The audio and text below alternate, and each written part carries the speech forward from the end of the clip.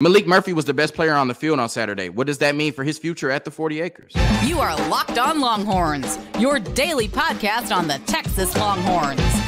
Part of the Locked On Podcast Network, your team every day.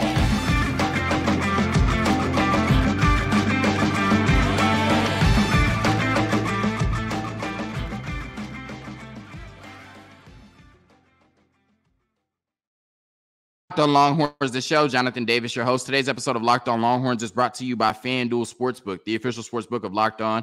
Make every moment more. Visit FanDuel.com/LockedOn today to get started. On today's episode of Locked On Longhorns, we are talking Maalik Murphy. He was the best player on the field on Saturday. What does that mean for his future at the 40 acres? Then we're talking Quincy Olivari, the talented transfer guard out of Rice University, has chose to play his college basketball at Xavier over the University of Texas. And last but not least, the Texas baseball team picked up a series win over the weekend over the Baylor Bears, but had to struggle to do it. We talk about all of that and more on today's episode of Locked On Longhorns, part of the Locked On Podcast Network, your team every day. I also want to give a quick shout out to the division leading Texas Rangers, who picked up a huge weekend series win over the Houston Astros. They got their first series win over Houston in Houston since 2018. And here comes the Astros fans telling me what has happened over the last 6 years, and 4 World Series in 6 years, 2 World Series wins, and I'm very excited for you guys, right? I live in Houston. I've seen all of it, right? But as Rodney Terry says, I'm living where my feet are, and right now the Texas Rangers are leading the AL West. We are the big dogs in the division, right? Let's talk about Maalik Murphy and this Texas football team. And Maalik Murphy was by far the best player on the field on Saturday, not just quarterback, best player on the field. And I think, if anything, he changed his narrative surrounding his future at the 40 acres. You know how well you have to perform to take the media attention away from two media darlings in Quinn Ewers and Arch Manning, and that's exactly what he did. And like I said, I think he changed the narrative surrounding his future at the 40 acres because every Texas fan knew how talented Maalik Murphy was. And every Texas fan knew if he got an opportunity to showcase those talents, he could be a really good college football player. I think where the division in the fan base came from, and not division in terms of there was any tension, but there was two sides of the coin, right? There was a large part of the fan base that felt like if Maalik Murphy was going to get his opportunity to shine, it was going to be elsewhere, right? They felt like there was a natural transition from Quinn Ewers starting 2 years to Arch Manning starting 2 years in the SEC. But then there was another part of the fan base that said, don't forget about Maalik Murphy, right? Maalik Murphy will compete with Quinn Ewers and Arch Manning to be the starting quarterback for the University of Texas, right?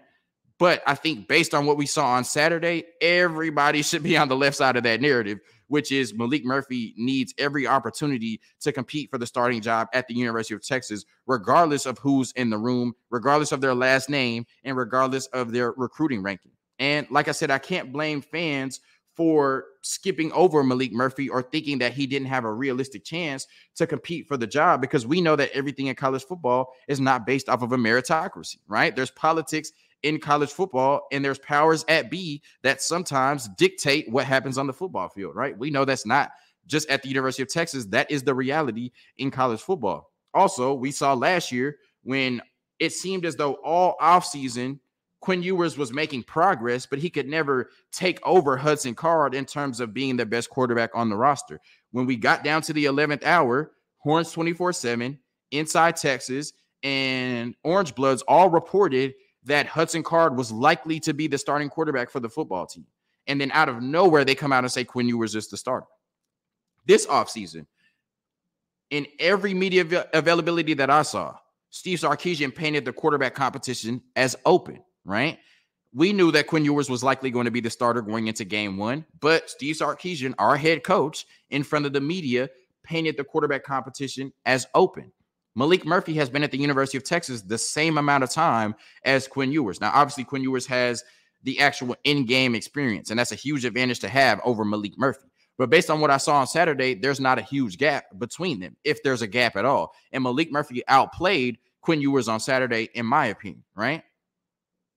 But immediately after the game, Steve Sarkisian, in his media availability, comes out and says the quarterback competition is over, and Quinn Ewers is going to be our starting quarterback going into game one, when Maalik Murphy outplayed Quinn Ewers in the orange and white game on Saturday. That decision was made immediately after the game, right? So like I said, I do not blame fans for thinking that the powers at be might bang the table for Arch Manning to be the starting quarterback going into the SEC, where Archie, Peyton, and Eli made a name for themselves, right? I can't blame fans for thinking that.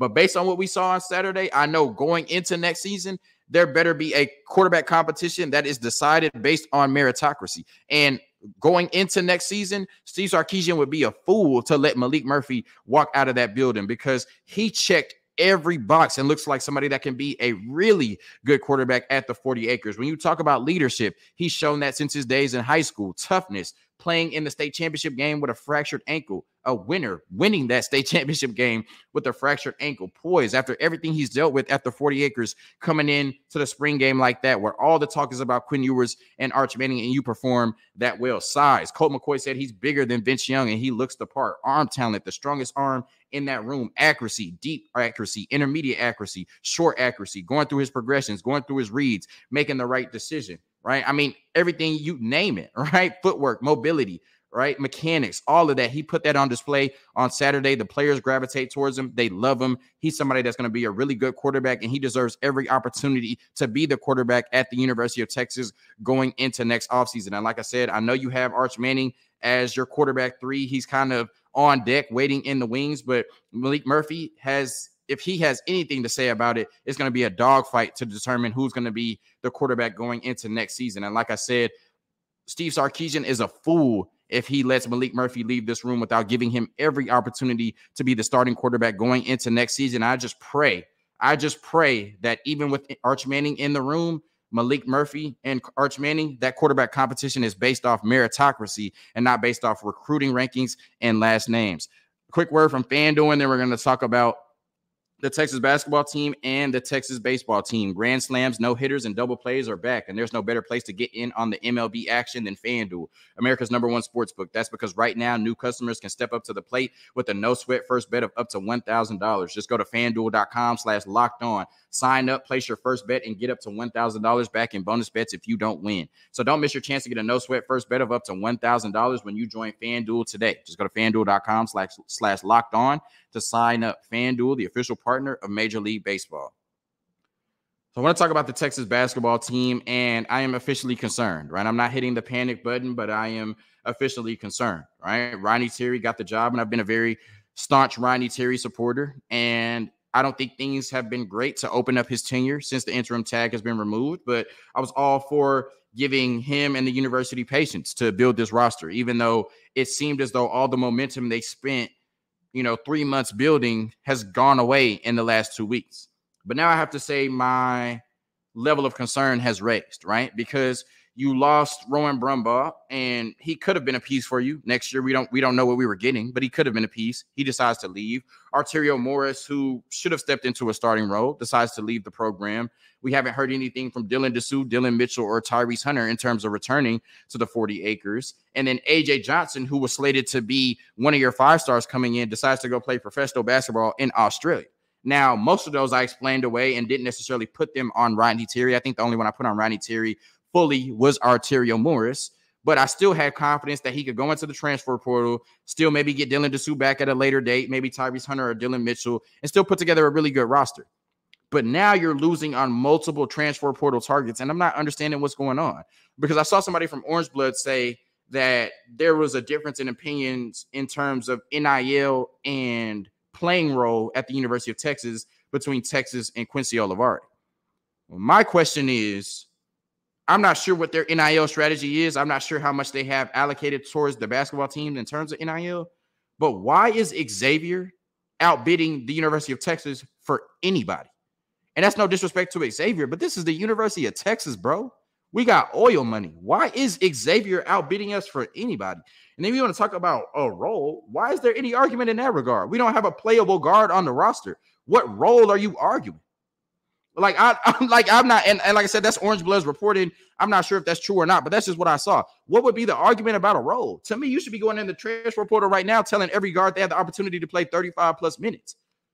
There should not be a guard that does not want to come play at the University of Texas right now with the brand we have, the facilities we have at the Moody Center, and the fact that we don't have a playable guard on the roster or committed to the team. And you're losing out on Quincy Olivari. Max Amos is He just took a visit to Kansas State. They're a realistic contender for his services. Matthew Cleveland, I haven't heard anything on that front. Caden Shedrick, I haven't heard anything on that front. What's going on? How are we getting outbid by the University of Xavier? Like, how is that happening? And how are we not selling guards on playing time in the transfer portal when we don't have guards on the roster? Like I said, I'm a very staunch Rodney Terry supporter, very staunch supporter of the Texas men's basketball program. I don't know what's going on with the NIL strategy. I don't know what's going on with Rodney Terry and this recruiting. But right now, this is not a great look. I still have patience. I still have confidence that when it's all said and done, they will field a very competitive roster going into the season. And if the Texas football team has taught us anything, it's that rosters on paper don't mean anything. So I have confidence we'll field a really good basketball team at the 40 acres this year. But man, all that momentum we spent 3 months building, we have lost it immediately. And the fact that we are losing on all of our top transfer portal targets, especially at the guard position when there's literally no competition on the roster right now, I think is cause for concern. When you talk about the Texas baseball team, I went into this weekend saying they needed to sweep them, right? I thought they lost 2 games that they shouldn't have. Definitely the Kansas State game. You could make the argument that the Texas State game was the 5th game in 5 days, and their arms were just taxed at that point, and they didn't have enough to beat Texas State that day. So that may be just a scheduling loss. But, I thought bouncing back from that, you should have went 4-1. You went 3-2. You had the opportunity to make a statement by sweeping the Baylor Bears, who are 12-22 right now currently on the season, right? They're just not a good baseball team. And based on the way that the Texas baseball team has played for the last month and a half, I thought that they should come out and assert their dominance in the series. But yet they won the series 2-1, outscoring the Baylor Bears 27-25.